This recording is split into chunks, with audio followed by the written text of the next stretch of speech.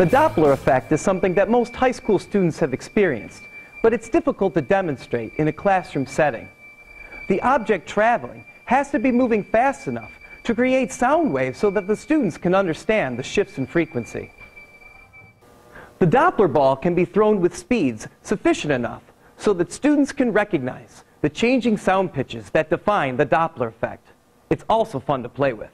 Just snap the battery into place and push the holder into the slit in the ball, followed by the buzzer.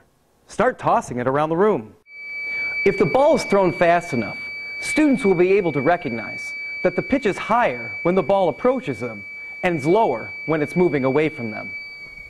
Why does this occur? As the ball approaches, the sound waves bunch up in front of the ball. The wavelength becomes shorter, and in turn, the perceived pitch increases. When the ball moves away from you, the waves stretch out, and the frequency decreases. You can also tie a string tightly around the ball and swing it around in a circle. Students will be able to hear the pitch alternately increase and decrease as it moves toward them and away from them.